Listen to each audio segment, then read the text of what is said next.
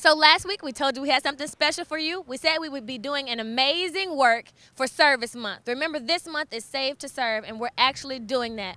Today we're at our home makeover house. We've decided to take one family that's a senior couple in our church who's very active and they're consistent givers, and we wanted to do something for them that they might not be able to do for themselves. Take a look.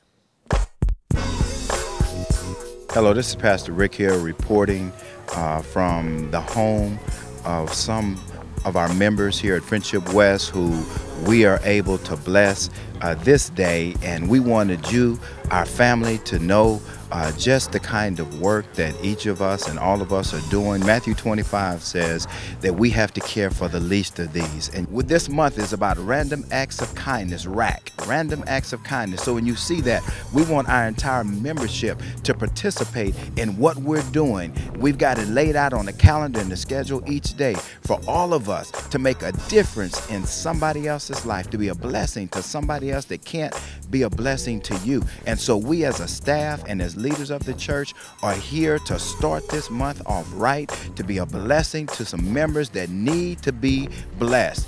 We've asked you to bring $1 last week, and we're going to go into more detail of what that looks like a little bit later on in the service. But that $1 is going to help us make a difference in the renovation. It's going to help us improve the quality of living for some members who reside at this location. And so we ask that you will participate. We ask that you will petition God, and we ask most of all that you would bring your $1 to make a difference. Your change can make a change. So this is why you're donating $1 a Sunday. We're going to show you that your $1 can make an extreme difference in someone's life. Every Sunday, we're asking every member of your family to bring $1 to make a difference for a family that's not just in need, but has given to us on a regular basis, and now it's our time to give back.